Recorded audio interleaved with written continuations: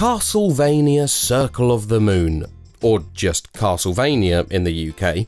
I had the pleasure of picking up this game when I first got that console. I had no idea what a Metroidvania genre was, and I dove head first. But what I would find is a franchise that was split into two. The late 90s was a tumultuous time for the Castlevania franchise. The series had somewhat become repetitive with each entry, and with the industry eagerly shifting towards 3D experiences, it essentially split the franchise into two distinct styles. You had the more traditional linear level approach of the 3D games, such as Castlevania 64, and then you had an evolution of the 2D experience with games such as Symphony of the Night, which is the much more successful and critically acclaimed game and a style that Castlevania would mostly adopt from this point on. Linear levels have been replaced by a large open map with areas you'll have to backtrack to in order to progress. Some areas would be inaccessible because you lacked a certain ability or item to get through. A wide variety of enemies.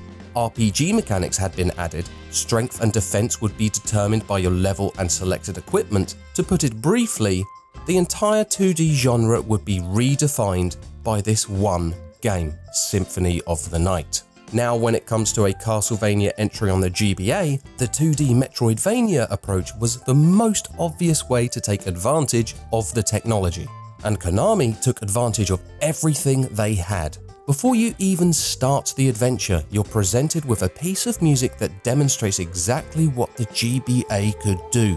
A haunting choir that sounded so good, it even fooled my family into thinking that there was someone singing outside the front of the house. Taking place in 1830, Circle of the Moon is set in one of the fictional universes of the Castlevania series. The premise of the original series is the eternal conflict between vampire hunters of the Belmont clan and the immortal vampire Dracula. Circle of the Moon's protagonist, however, is Nathan Graves, whose parents died a decade ago to banish Dracula.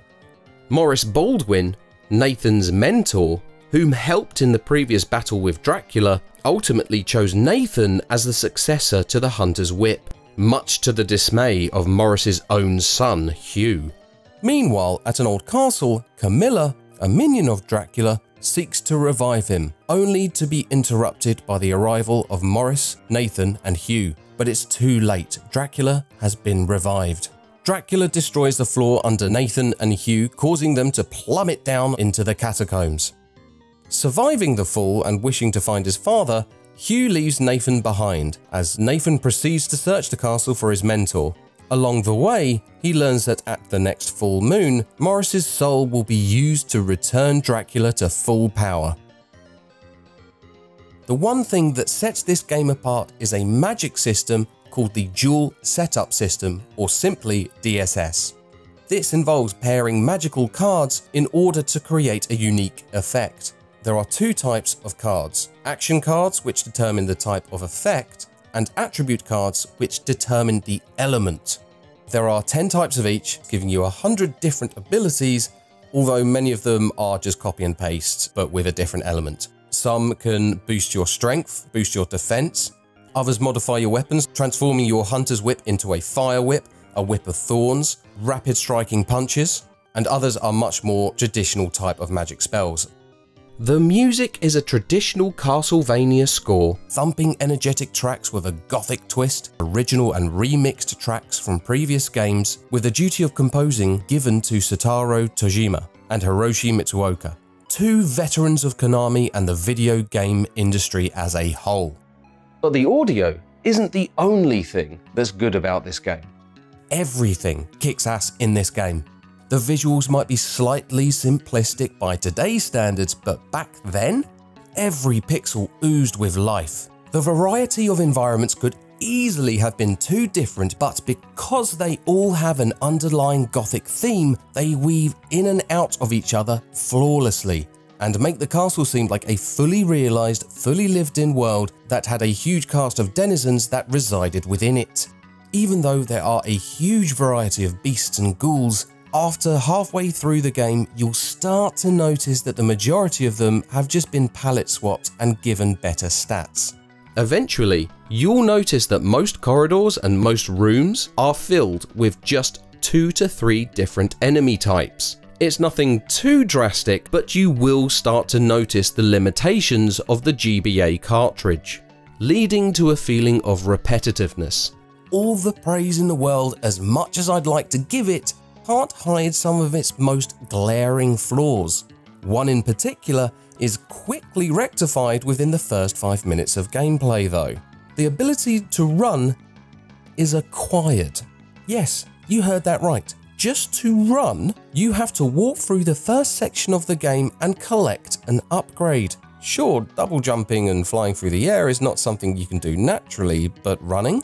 The controls are simplistic, but tight enough never to be a problem, even though the Medusa heads are still a pain in the arse. God, they really are the worst enemies in this series.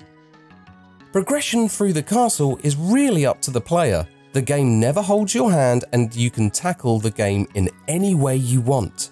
There's certain areas that you can't gain access to because you haven't got the correct ability, but once you have the basics, there's no stopping you. You can even bypass a couple upgrades without even knowing. The underground waterway is an area that's filled with poisonous water. With neither the Rockwing or Cleansing Relic, you will die very easily, but it is possible to get through it. If you just stay on the corner ledges, you won't get poisoned. You just need lots and lots and lots of potions. The drops for potions is pretty rare, and this being one of the only 2 ways you can heal in between save points can get quite annoying. The other option is to acquire the correct DSS cards that allow you to heal when you stand still. In a boss fight, this is basically impossible. The main way you can stockpile potions is to farm. Luckily, the farming and grinding is never too frustrating.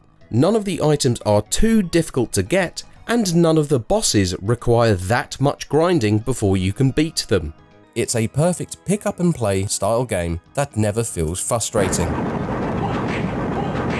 The only annoyance that I have about this game is that when I was younger, it took me weeks to complete. But now, I can do it in a single sitting. A very long one, but a single one nonetheless. When you complete it, you'll be rewarded with some completion bonuses. Remember those? Merely enter the following names on starting a new game, and you can play through it with extra bonuses. All of the DSS cards, heightened stats, so if you want more bang for your buck, then here you go. Overall, it's a fantastic game that launched a whole series of entries on handheld consoles, but it does start to show its limitations due to that tiny Game Boy Advance cartridge. Now, the gameplay is amazing, the story is simplistic, but it's never too dumb to make the gameplay suffer. As a childhood favourite of mine, I'm going to be slightly biased. Bye.